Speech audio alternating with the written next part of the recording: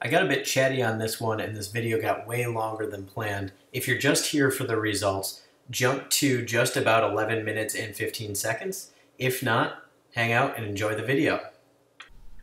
So I drove down to San Diego for 4th of July weekend, and yeah, as I plugged in at my cousin's house to charge into a 120 outlet versus 240 because he didn't have one available, made me really think about kind of what is the difference in the superchargers, what is the rate difference, and making sure, you know, that people who are driving Teslas have a good feel for that, because it does make a difference in both your ability to just get up and go somewhere, but also the time it takes you from drive from A to B.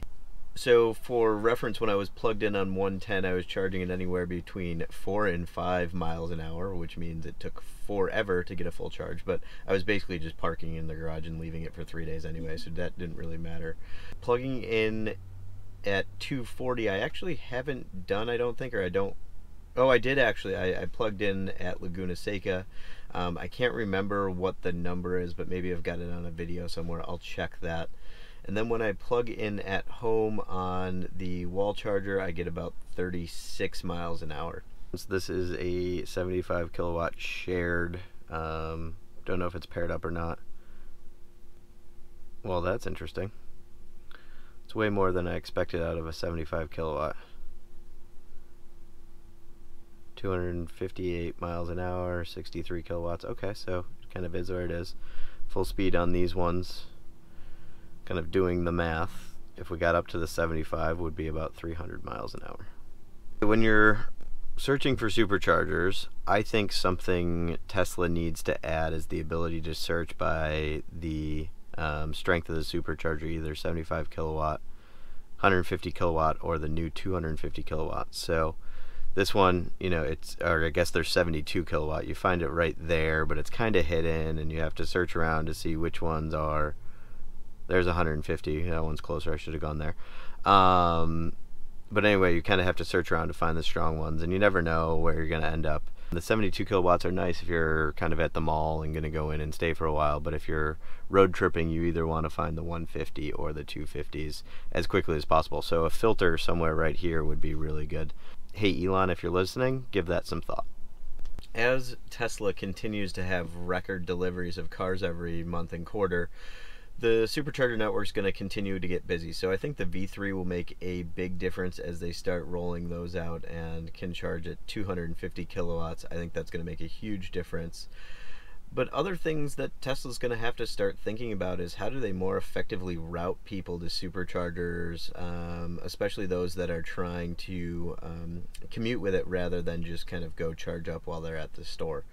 One thing I think they could do is essentially, when we're looking at a supercharger here, yes, you can see how many people are there and how many stalls are open, but they should be able to say how many people have already kind of put that in as a navigate there, right? And will they beat you there or not, right? So if this has 4 open stalls, if 4 people were already navigating here and I was further away than them, I should know that. And I should be able to kind of tell how much longer these people at least have to charge up. Now, obviously you'd have to figure out the best way to do that graphically so it doesn't become overbearing. But you could kind of say, hey, you know, by the time you get there, even though it's full now, there might be room, or vice versa. And the more they can get that information and use that information, they can change where you route, right? Rather than going to kind of the 5 or 10% line that they pick now when they're routing you to a supercharger, they may say, hey, stop at this one, you'll still have 20%, but we know it's going to be available when you get there, and it just sort of makes more sense. If you have any ideas on how they could make the network better or routing better, leave them in the comments below. Just got to the Tijon Ranch supercharger, trying to come in at about the same mileage, somewhere around 110, 150, you know, somewhere in that range. So I'm starting at the same charge point so I can show you the difference in charging speed. Anyway, so this is a 150 kilowatt max charger. Right now I'm at 134, which will give me roughly 546 miles of range per hour. I've decided I'm going to try and get to Fremont with the lowest battery possible to see just how fast the version 3 of the supercharger is when you're low. I've never really hyper miled like some people do. I'm supposed to get there with like 3% left. Maybe it's 4 now because I've been paying attention to it, but I feel like I'm going way too slow. I've got the AC off, so it's super hot in here. So I'll just turn the camera around here so you can see the screen. Projected range at 48 miles. You know, I'm not doing that great right now, but okay. And I have 38 miles left to get there, so that puts us there at 4%. A little bit left to go. I think I'll be okay, but 4% is roughly 12 miles, so that makes me a little bit nervous. But I think if I go along at this this pace for a little bit with the AC off, I'll be just fine, and I can actually turn it back on and pick it up in a little bit. But this will probably be the lowest that I've taken it.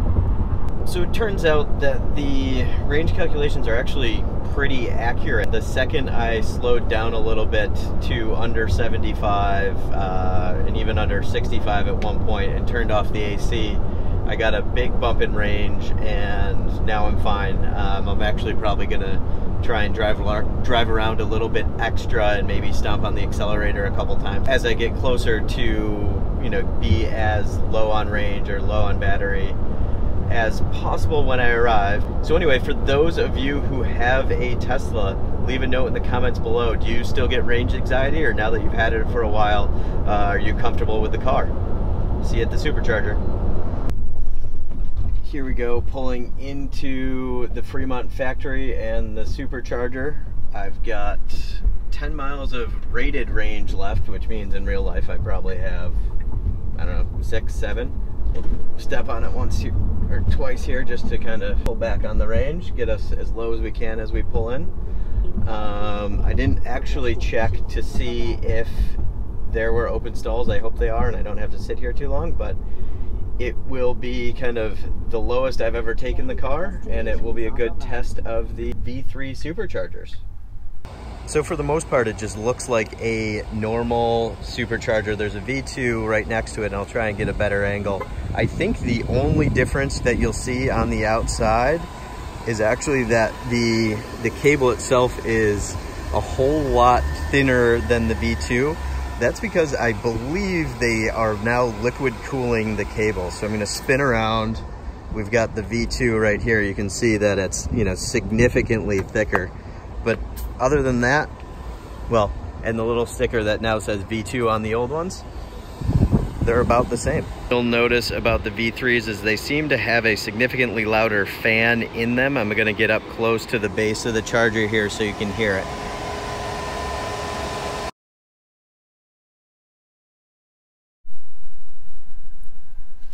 Well, the unpaired one that I just pulled into turns out that is actually a V2 supercharger. So not all of them here are V3s, but I found one. It is paired, but I'm told that with V3 pairing doesn't matter, but we'll see once I plug it in. In and about to start charging here. It's just doing its little test that it typically does. And I'm going to set up the camera here. Hopefully I can get the right angle. And just leave it running for a little bit, maybe with a bit of a time lapse. Coming up, it's 20 kilowatts as it speeds up and tests the cable. It seems like it might be a little slower to ramp up than the other chargers, but I think that sort of makes sense as it's moving more power. It wants to be more, the computer's probably testing to make sure it's a bit more safe and secure. So now we're past the 150 kilowatt mark. That would be the speed of the other traditional V2 superchargers. Now that's interesting. It seems to have topped out at 191 kilowatts. I believe these are supposed to be 250. I'll check that again, but maybe it's when the battery's super low, it can't go more than 191. Again, I'm going to let this run, do a bit of a time lapse, and we'll see if that changes over time. It does say it's 250.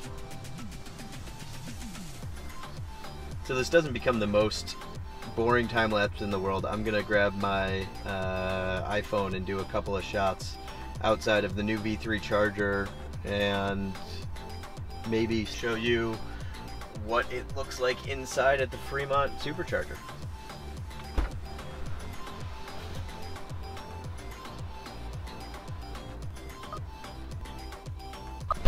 So I just realized a problem with me stepping inside. The screen will turn off, so maybe I'm just gonna sit here for a little bit.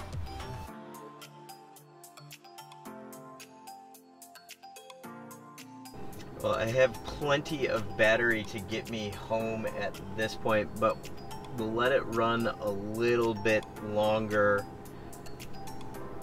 I would love to see it get up over 200 kilowatts, closer to the 250. Probably not gonna happen because it is just busy here. That's too bad, but honestly, even getting up over the rated power capacity of the V2 makes a huge difference. I think even kind of at full capacity on the other ones, in this particular state of charge when you're low, you're getting maybe 500, 550 miles per hour. So this is a big increase, and as long as the majority of superchargers they put, at least in high commute areas, are V3s, then I think that will work out great for the community. So here are the results across all the different types of superchargers. Now, I didn't get to test them all, but I estimated some numbers based on the average miles per watt hour that came out. That seems to come out very consistent at a 3.9 to 4.1 miles per hour per kilowatt, regardless of the charger. So that must be based on the car and the battery technology. But here are the numbers. I'll leave it up for a second. I can't wait till I get to see that full, roughly 1,000 miles an hour at a V3 supercharger.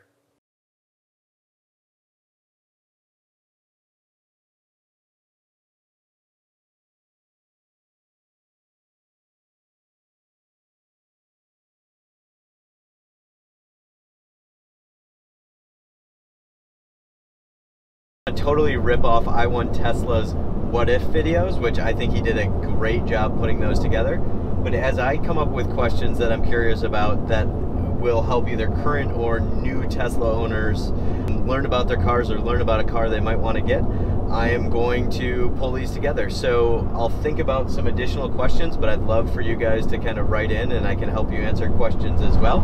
And if you haven't gotten your Tesla yet, don't forget to use my referral code. It's down in the description below. It'll get you some free supercharging, and it'll get me a little free supercharging as well. So thanks in advance.